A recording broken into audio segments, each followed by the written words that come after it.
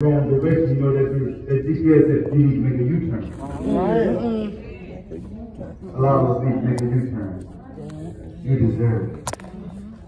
You have your GPS. Punch in there the address of 1 Corinthians,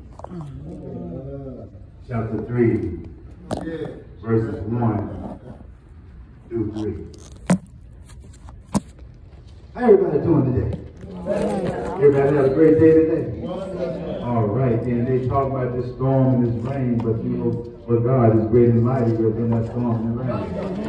Yeah, we're going to continue to look for the prayer for the people in Florida that the storm is going through, that we look up a standard for them. That we here tonight will be a gap standard for those people down there in Florida, because it's a dangerous thing that when the enemy come in like a flood, we need to learn how to lift up a standard before the enemy, before he comes. If you have it, say amen. 1 Corinthians chapter 3, starting at verse 1 to verse 3. And it reads, "And I, brethren, could not speak unto you as unto spiritual, but as unto carnal," which means worldly, "even as unto babes in Christ. I have fed you with milk, and not with meat. For hitherto you were not able to bear it, neither yet now are you able. For you are yet carnal. For whereas there is among you envy and strife and division, are you not carnal and walking as men?" Amen. We see here in the scripture where Paul began to talk to the people and began to tell them, I can't give you the pure word right now, because you straddling the fence. I can't give you the pure word right now because you wouldn't understand it, because you're still doing worldly things. And Paul goes on to tell them that here it is, I'm watering it down by giving you milk. Because I can't give you meat, because you won't be able to digest it. Because some of you in the house still have these same things in the foundation we talked about last night in that empty vessel. Some of you still have strife. Some of you still envy, and some of you still have division. And this is what Paul was telling them in 1 Corinthians, that I can't do this. But this right here made me up tonight to the title of this message. From listening to what Paul was saying, all the things that is going on in the church, that we need to find out how we can get more fun of it. The title of tonight's message is A Convict Christian. A convict Christian. What is a convict? I looked it up in the dictionary. He said a convict is a person serving a sentence of imprisonment. He's confined behind four walls and only can relate to what goes on behind those walls. And that brings me to the church today, because the people in the church, it's just like they are in prison right here in the house of God. But they are only confined in these four walls. And they only can relate to the things that goes on in the church. And here it is, God called us to be kingdom builders. And once we come in, our job is not in this building. Our job is on the outside of these walls. But one thing I'm beginning to learn, that Christians cannot talk to unbelievers because they can't relate to them. The inmate can't talk to nobody on the outside because they can't relate to them. They only can relate to who is behind those walls. We're talking about a convict Christian, because the church needs help right now. And we need to learn how to be set free from the bondage of the enemy. We come to church and we worship and we pray. We come to church and we look for our holy hands. But the devil doesn't care about that. He happy that you come to church. One thing, because he knows where you at. Because the thing about it is that once you leave here, you go back and do the same thing that you're doing before you came into the earth. Because they're cheap Christians. We don't know whether they're hot. We don't know whether they're cold. God said in His word, He said, I don't even want you lukewarm. I want to spit you out of my mouth. He will spit you out. The thing about it is that we need to make a decision on who we are in Christ. We come to church and we dress up, we look good, and we smell good, and we walk good. But the thing about it is we acting good within. Where is your foundation? Is it solid for God to build his church upon? A convict Christian, he goes on, he tells me, he goes on, he tells me that a convict Christian is no good to God because he don't love God. He loves the things of the world. And then here it is, he tells me in 1 John 2:15, he said, love not the world, neither the things that are in the world. If any man loves the world, the love of the Father is not in him. A convict Christian don't follow the laws of the world of God. He follows the laws of the devil. And the thing about it is that he follows the things that the devil shows him. And he do the things that the devil tell him to do in the house of God. Because he knows that you are not a threat to his kingdom. You're not a threat. You're not a threat. You're not a threat. You're not doing anything to try to bring his kingdom down. You're not a threat. You're not a threat. You're not trying to build up the kingdom of God. You're not a threat. You're not a threat. So he doesn't worry about you being in this church. So he used this place as a penitentiary for the...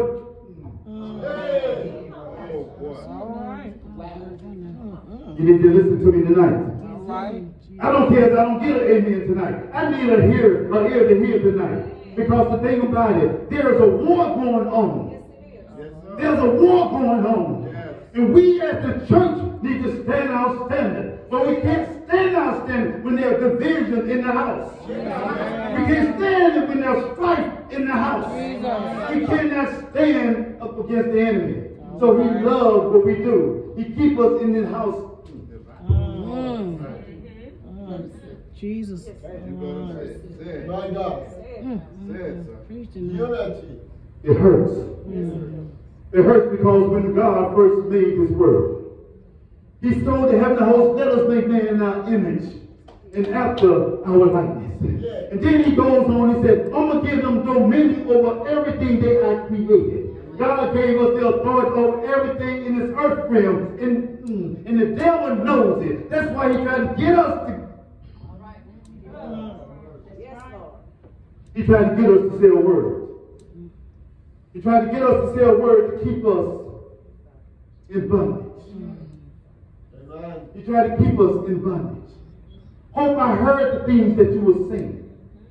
I'm glad you began to set your foundation right. That God can say, I can build my church upon this rock. Because the thing about it, without you even knowing it, that the enemy will have you doing things without you even knowing what you're doing. You coming in the church doing all these different things. You paying your tithes and your offering, but it's dead seeds because you're planting. Jesus. All right. Jesus. This is a touching message for me. This is a touching message for me. Lord, I need your help. I need your help. A convict Christian. A convict Christian doesn't keep and don't understand the law of God. They don't know the love law of God. How to love, you want to know. How to love your neighbors. How to love your enemy. We come in the house of God and we sit on one side and the other family sit on the other side. We have some sitting on this end, sitting on that end, and they doesn't even get along together. But we want to come and say that I will love God and I worship God and I praise God. When there's division all over the house of God. And the devil is sitting there laughing about the situation because he said, I don't care that y'all come to praise God. Because you don't know him. Because the thing about it, you worship him with your lip, but your heart is far away from him. All right. It's far away from him, far away from him. We need to learn how to get it right, church. Because we are convicts. Trapped in the house of God. And don't even know it. That we ain't nothing but inmates. We might not wear the whites and the stripes. We wear the suits and the pretty dresses and the earrings. But we still in the same boat that a convict in the state penitentiary. Jesus. There's no difference. Thank you, Lord. There's no difference. God said for Christians not to be hypocrites. Pretending to be something that they're not. If they're going to live for God, they need to be sold out. What do you mean, preacher, sold out? Sold out to all the things that the enemy has to offer to me. All the things that he tells me to do. I need to be sold out. Sold out means that there is no more. There's no more in stock. There's no more lying in stock. There's no more envy in stock. There's no fornication in stock. There's no more adultery in stock. There's no more lying in stock. There's nothing of the world that is in stock anymore. Once you are sold out to God, what do you mean, preacher, being sold out? You need to give your will for his will. Yes. What do you mean, preach about giving my will for his will? Greg McCall doesn't have a will anymore. Because the thing about it, if Greg McCall got a will, Greg wouldn't be here tonight. I wouldn't be here tonight if I had a will. But my will is what God's will is for me. And his will is for us to live accordingly to what his word tells us to live. And look at here, one thing about it. You can tell the ones that's incarcerated. The ones incarcerated, they'll come to church late on Sunday. And they'll sit way back in the back. Then when things be going good or whatever, you'll see them creeping out the door. They only want to come here a feel-good sermon. They don't want nothing that's going to help them to get out of the bondage they're in. They just want a feel-good sermon that they can go back and say, the preacher preached good, but they can't tell you nothing he said. All right now. And that's how the enemy do. He rob you of the word. He rob you of the things that have been said. He don't want you to hear what God said, because if you hear it, you might change the way you live. All right. So he don't mind you coming to church. But the thing is, we need to be Christians. They're going to lift up a standard against the enemy. That we're going to be able to touch his kingdom. That we'll be able to bring down those walls. When you touch his kingdom, you will know it. Because he's going to get mad. And things in your house, it's going to be start going wrong. A convict Christian. God even called the children of Israel stiff-necks. Because they were rebellious to the law of God. Just like a state convict. He rebellious is stubborn to the law of the land. The Christian in the church is stubborn to the word of God. If we look at a Christian in Israel, in the church today, there's no difference in them. We do the same thing over and over and over and over and over again. Again. A convict Christian. So God tells me, be not conformed to this world, but be ye transformed. Be ye transformed. Be ye transformed. That means that something got to change. I'm not formed to this world anymore. I'm not shaped like I used to be. I don't do the things that I used to do. I don't go where I used to go. I've been transformed to who I am now. Once upon a time, Greg McCall was a convict. In church, dad a preacher, doing everything that daddy tell me to do. But once I hit those doors, everything that daddy said, that dad is the preacher and not me. And I'm going to do the things that Greg McCall wanted to do. But I was a straight up convict. But the thing about it, God saved me and brought me out. But the devil is using this place. He's using this place as a penitentiary. Because as long as he knows that you can't touch my kingdom, he's not worried about your date coming to church. He's not worried about y'all taking up offering. He's not worried about y'all taking communion. He's not worried about none of that. Let you do all of that. Because at the end of the day, you belong to me. But here it is, we're thinking that we belong to God, that we're uplifting hands, that we're praising God, we're doing all of it, but we don't belong to him until we get our life right. Till we get our life right. We are kingdom builders. We are kingdom builders. I said it once before here. What's the difference between a thermometer and a thermostat? A thermometer tells you what it is. In the church today is accepting what it is in the house. So that whatever the devil shows me, that's what it is. And that's what I'm accepting in this house. And all right. But God tells us, we got to be that thermostat switch up. We got to be that thermostat. When it's a thermostat, when it's hot, I can change it till it be cold. In other words, I can change the atmosphere of what things are supposed to be. This is what we're supposed to be to get out of the bondage of the enemy. A convict. A convict. My God. A convict. Convict Christian. A convict. A convict Christian. A convict. A convict. We can't serve two masters. We can't serve two masters. We only serve one.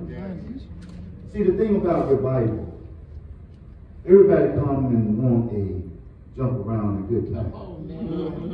You want to hear a good choir singing and everything. But sometimes when God got a word, All right, now, come on now. a pure word, Come on now. Yeah. because the ones here is the one God wanted to hear. All right. Whoever wanted to be here, they would have been here. Jesus, come on now. God wants us to get our life right. We said this is revival. Like Hope said, we need to be revived. We need to be revived. But when people never look at it, the church house has been a penitentiary. Look at how many fights go on in the church. Jesus. Look how many arguments go on in the church. Look how many disagreements goes on in the church. Jesus. We as the church supposed to be setting the tone for the world. Yeah. But the world is setting the tone for the church. Jesus. This is what's happening in the house of God now. That the tone of the world is being set in the house. That's why the enemy will look at it. This is a penitentiary for me. I got all of God folks in this house. A convict Christian. The devil's job is to imprison as many people he can, starting with the church. Starting with the church. And see, what people don't realize that the devil know the word. I wanted to preach this tonight, but God told me no. He said, teach it. He said, teach it. The devil knows the word. Yes. He knows in 1 Peter 4:17. It says, for the time has come that judgment must begin at the house of God. The devil knows that. So what the devil do? I'm going to go where he's going to start judging it. So I'm going to go and try to get as many folks as I can. I already got the ones in the street. I want the ones that's in the house. So he is coming to the house to begin to get the ones in the house to imprison them. The devil uses the house of God as a prison to detain and confine the people of God in these four walls. The word of God said that who the Son set free is free indeed. We need to be free, church. Free. We need to be free. Yes. Don't let this just be an experience saying that I went to church. Don't let it be an experience saying that I went to revival. You have some people say that boy didn't preach, but that's all right with me. Because knowing that I do what God said. I don't have to please nobody but him. That's it. Know that he please. He'll please you. So let's get right, church. Let's get this thing right. Yes. Because we are incarcerated. We bound. And we're wondering why so many people are sick in the church. Because we allow things to come in the house and we accept things like that thermometer. If you say you're sick, I'm sick. And I'll accept that. We don't accept the thermostat where God said that by my stripes that you already healed. We accept what the enemy sent to us in the house of God.